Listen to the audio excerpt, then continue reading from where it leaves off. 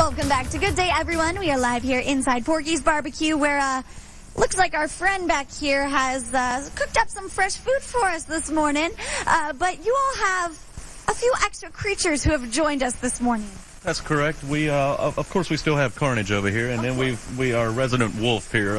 We found him prowling out in the street a few nights ago, so, here he is. Thought we'd bring him in, and we've got our wonderful butcher here right behind me. He's hanging out by the skeleton, who looks like he kind of made him a little mad this morning. Yeah, that's old Ned right there. He's a mainstay here, and he'll basically cook up anything you want in here.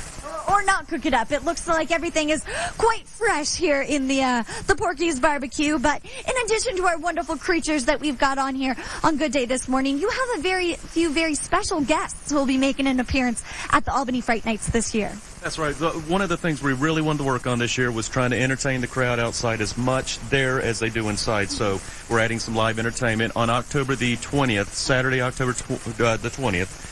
We have Doghead, local band will be playing out there. The concert's free.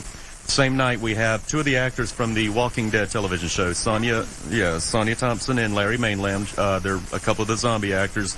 They're very prominent actors. They're on all of the AMC promos for the television show. They'll be appearing.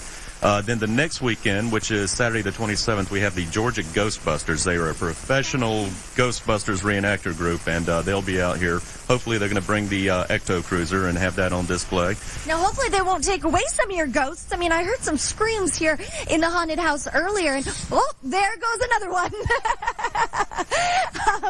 But they're going to keep all the screams and scares here, right? They know not to come in here and mess with our guys. We take care of our own inside. Well, hopefully they'll stop some of this jumpiness that I think people are trying to scare me on here. But I keep resting my hand on poor little friend here. This looks like a head cake. That's correct. That was my birthday cake, actually, earlier this year. Back whenever I turned the big 4-0, that's my birthday cake. There you go. Well, my birthday is coming up soon, but I don't know if I want brains and human head on the menu, but... No, maybe some pizza would be better, I like that idea. We'll leave the Porky's Barbecue here in the Fright Night. But again, big opening night is coming up this Friday. What time should people start showing up to wait in line? We actually, ticket sales will start at 7 o'clock.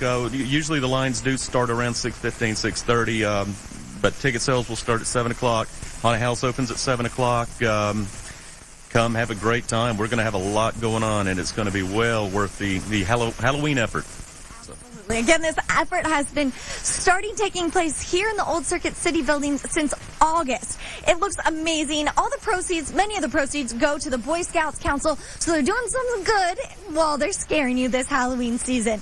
Live here at the Albany Fright Night Haunted House. Back to you guys in the studio.